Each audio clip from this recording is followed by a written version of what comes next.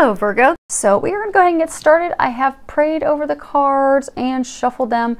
I have asked that each of you get your 3 messages. These first cards are from Doreen Virtue and Radley Valentine's Archangel Power Tarot cards. I'm going to pull one from John Holland's Psychic Tarot for the Heart deck. Move these up just a little bit. And last, I'm going to pull 2 from Doreen Virtue's Romance Angels deck. Okay, great. Just the overarching, a number of you have been in a conflict with your partner. A large number of you are in a relationship. It's been very challenging, a lot of conflict. This just kind of really worn you down and really made you lack confidence in yourself and confidence in the relationship that it's going to work out. And even for some of you, the relationship has ended and you've lost confidence in yourself and faith in getting back to a place of, in your eyes, feeling worthy. So let's go ahead. If you look at this card, it's 7 of Gabriel. And if you can read the bottom of it, it says, stand up for what you believe in.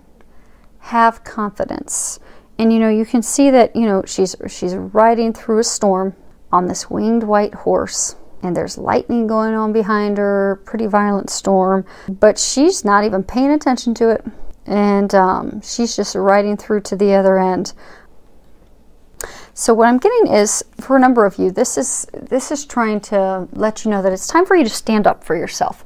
I get a number of you, you've been in a really toxic relationship and it's made you doubt yourself. I think for some of you, it's almost as though the partner that you've been with has been like verbally abusive.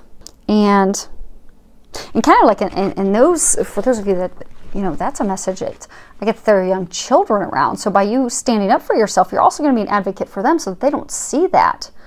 And they don't think that that's how people treat the ones that they love. Because you don't want your children to be in a relationship like that. You don't want them to think that that's acceptable. So what they want you to do is to really have courage and really stand up for yourself. And for some of you, I get that standing up for yourself and having the courage to speak up for yourself will help turn things around. For some of you, I get that will be an end so that you can head into that next chapter of your life. But you're not happy, and I get that it's a lot of things have been going on for a long time, that you've been being torn down by this person for a long time. And it's like you're at the point where enough's enough. It's time for you to forge forward. It's time for you to stand up for yourself and to not put up with that mistreatment any longer. Claim your personal power and have confidence. And what goes hand in hand with that is to have the strength. And this is a major arcana card. And major arcanas are talking about life-changing catalyst moments. The other cards there, minor arcanas, it's day-to-day operations, day-to-day activities. But these are things that are going to completely change your life for the better. And what they're saying is that if you can have the strength, the self-confidence, that courage, this is going to be the thing that changes your life for the better. And if you read the bottom of it, it says, strength and grace through kindness, self-confidence, and forgiveness. So I get that you're very compassionate, and I get that it's almost as though you've not stood up and spoken up for yourself, because you are very kind and compassionate and loving and understanding and very sensitive to others. And that is a gift. That is one of your gifts from God. But at the same time, you're not showing yourself that kindness. You're not showing yourself that love, that compassion. You're giving it all to your partner. And you're completely losing sight of yourself in the process. And for some of you, I get that you've gone through a recent breakup. And I get for some of you, going through this breakup, you feel like you don't even know who you are. You're feeling as though you don't have the strength and the courage to move forward. And for those of you that have come out of that recent breakup, they are there to help you find your strength, to find your confidence again, to forgive yourself, to love yourself so that you can move forward. Because it's time for you to move forward, because they have better things for you. And they're there to help you. You just need to ask for help, and they will give you that strength. They'll give you that courage. They'll help you step back into your personal power. Next card that we have is 2 of Michael. And if you read the bottom of it, it says, it will all be better if you just make a decision. Overanalyzing a problem, find a compromise. And you'll find that you have 2 unicorns there. Their horns are locked. they're just not going anywhere. I get that a number of you have been in a standstill with your partner. Neither of you is budging, almost as though you're both stubbornly digging your heels in. And for some of you, I get it's because you're not standing up for what you believe in. You're not speaking your truth, but you're stubbornly standing your grounds, but you're not expressing to your partner what it is you're thinking and feeling, which could help end the conflict if you would just speak up for yourself. Because I get a number of you, you're just suppressing and stuffing down your emotions and what you think and what you feel. And it's just having the two of you go in circles with your horns locked. And for some of you, I'm getting that you've even gotten like a lot of intuitive guidance, but you're not listening to that guidance. So you continue to go in circles. And for some of you, I get that, you're overanalyzing the situation, but you won't make a decision. And some of you, you're really just hoping it'll go away, so you're dodging it and ignoring it, and you're not making a decision. But I really get that there's a big conflict, there's a big situation where you're not able to agree with your partner. And then I get internally with you, there's a big conflict, because it's almost, for some of you, it's a conflict between like your heart in your mind. When you think logically, you think of one decision. When you think with your heart, your emotions, you come to a completely different decision, but you can't even make a decision internally to then come to a compromise with your partner. And I get that's just exhausting. It's caused a lot of turmoil and a lot of stress in your relationship, to where some of you have even thought, okay, this is it, we're just going to throw in the towel. But they're wanting to know you can come to a compromise with this. You can work this out. But you are going to have to start listening to that intuitive information you're getting. You are going to have to make a decision. And you are going to have to feel your emotions and speak your truth and speak up for yourself in order to move forward.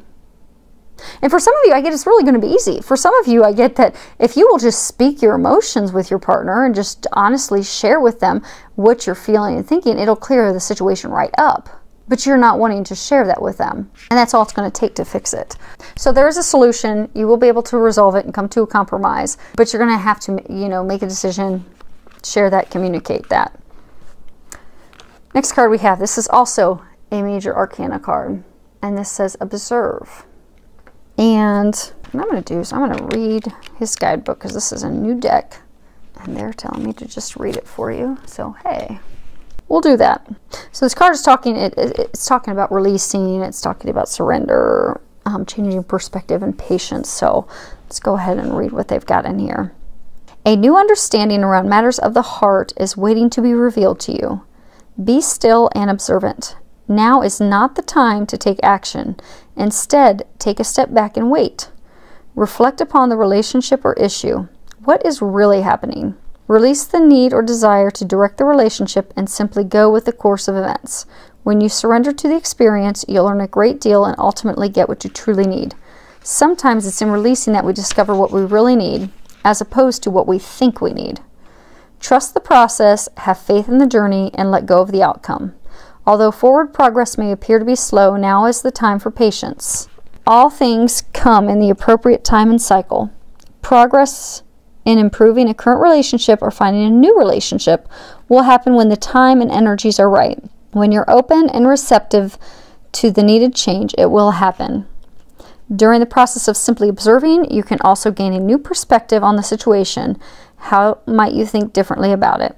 Look at your relationship through the eyes of an impartial stranger. What insights could that stranger offer you? Listen to the observations with an open mind and heart. By taking a fresh look, you'll bring in energies of awareness and transformation.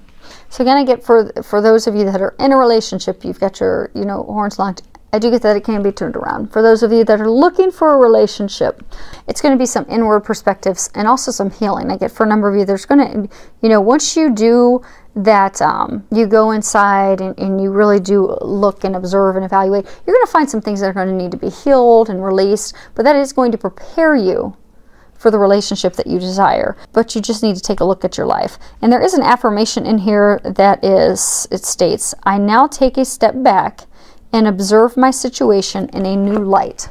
And by looking at it objectively, separating it from yourself, seeing what it is that you're supposed to learn, you will be able to progress forward. Next card we have is trust. The situation is calling for you to have faith. For those of you that are in a relationship and have the conflict, they want you to trust that it is going to get better. Everything, it's Everything is as it's supposed to be. There is going to be a resolution. It will get better. But don't add any more fear to the situation, because it's just going to create more negativity, more drama, more conflict. And you don't need that. Just trust, and it will get better. For those of you that are single, I'm getting that you need to trust, because I get, for a number of you, you know, you're frustrated that you haven't found someone. For some of you, I get that you're actually in a relationship and you're not sure if you can trust the person that you're with, but I do get that you can trust that person. And by trusting them, you'll be able to deepen your connection with them, because you're building a block. You're building up a wall by not trusting them. And you can deepen that love, deepen that partnership by just having faith and completely trusting them.